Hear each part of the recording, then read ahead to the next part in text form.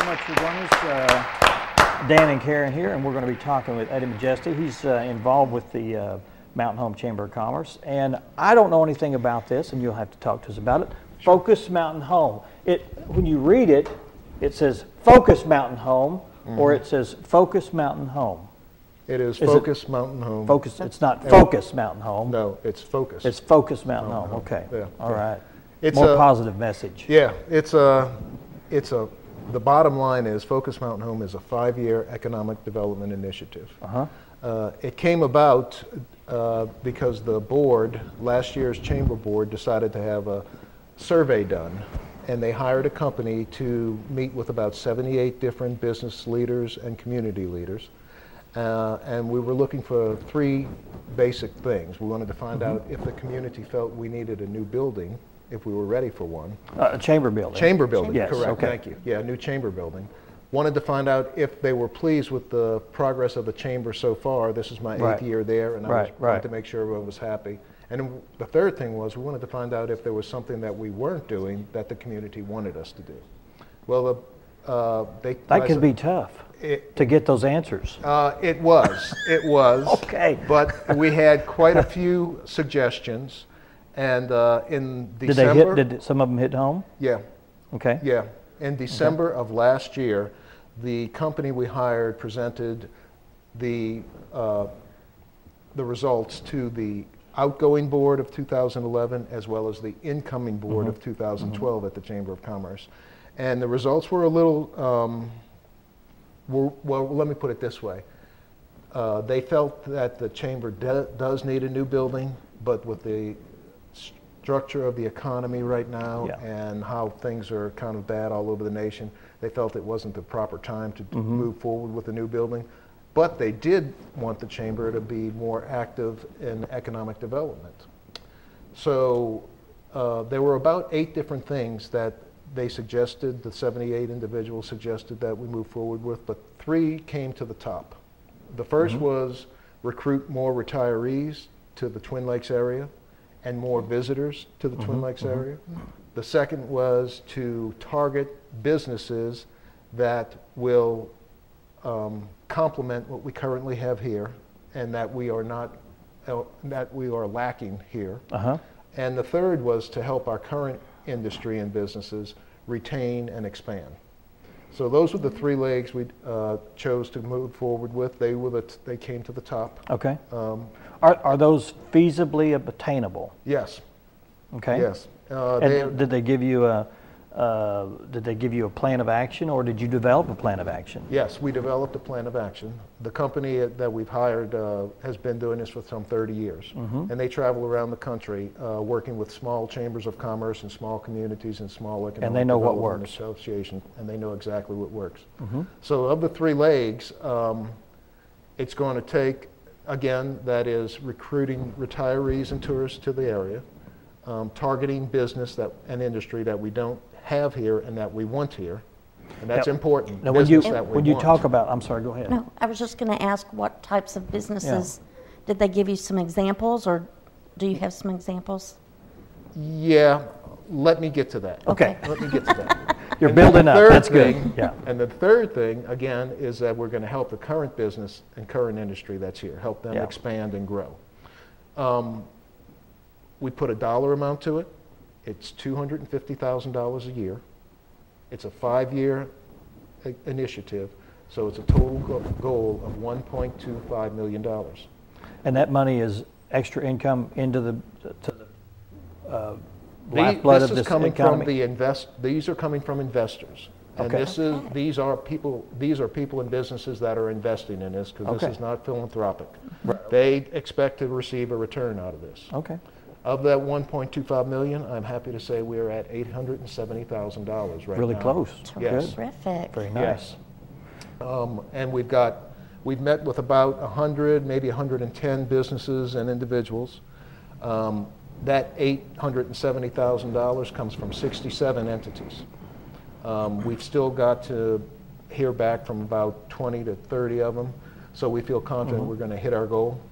Once we hit the $1 million mark, once I have my committed forms, and we have forms that people sign saying that they commit for a 5-year period. Once I hit that 1 million mark, I will get our committees together. Each of these 3 initiatives, programs will have committees underneath them.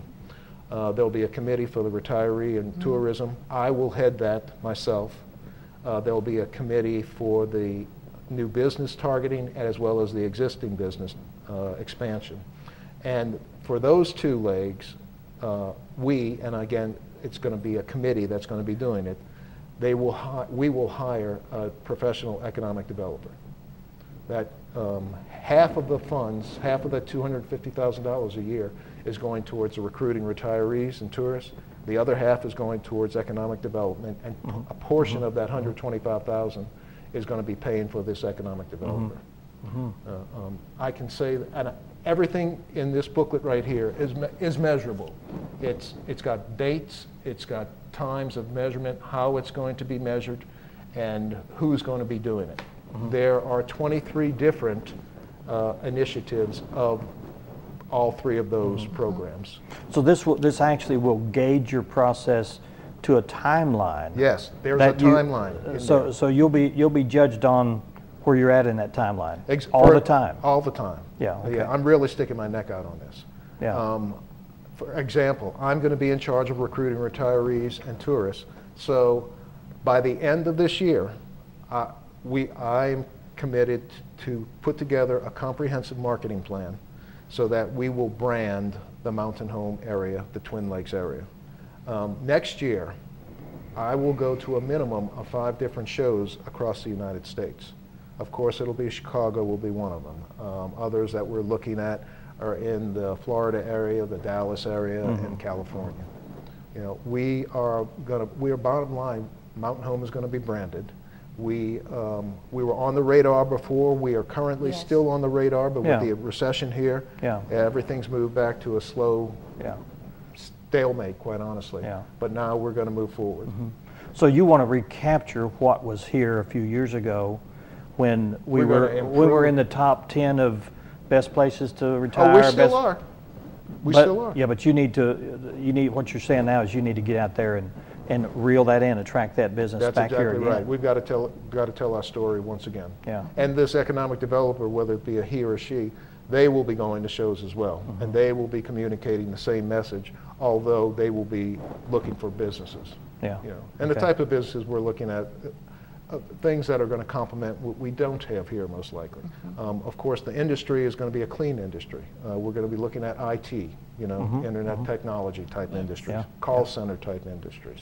There'll be more restaurants, more shopping. Right. You know, we're looking for more retail outlets, more service. You know, because we, you know, our businesses that will be attracted to this as a leisure place to use after work period, like you're saying, call centers. That would be perfect for this area. Oh, absolutely. Yeah. I understand that. Yeah.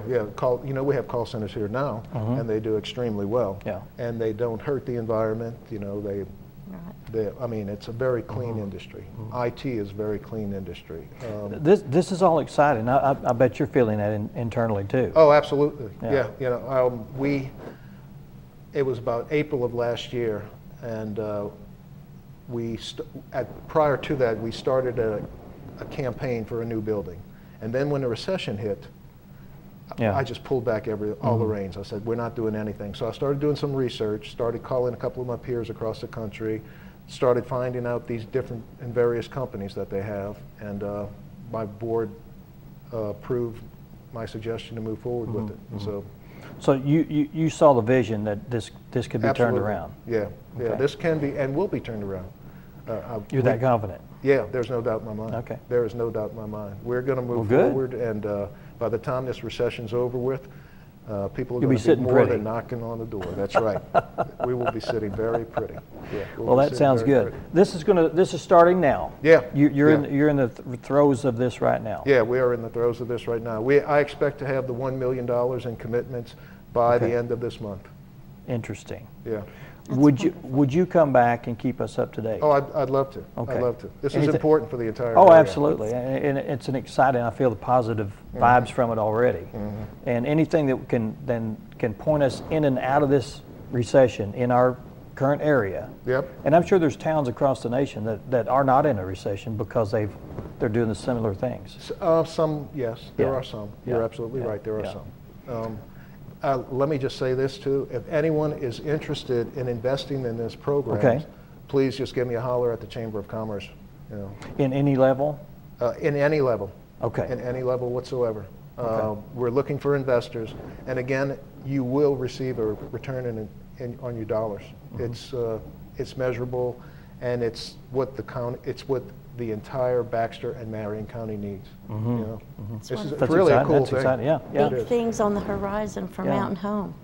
Makes the stock market not look so good. No, that's right. That's exactly right. When you can invest in something like this, Eddie, thanks so much for being here. Oh, I appreciate you. Great story. I love this. Wonderful. Love it Thank you very much. I look forward to coming back and give you an update. Please do. We'll get you scheduled back, or just give us a call when you have some great news to tell us about. Thank you, Eddie. All right. Our last guest is here. She's been patiently waiting, Gloria Gushu, and she's going to be talking about something going on in Calico Rock with the artisans down there, and she brought a little treasure chest. We'll find out all about that in just 2 minutes. Stay with us.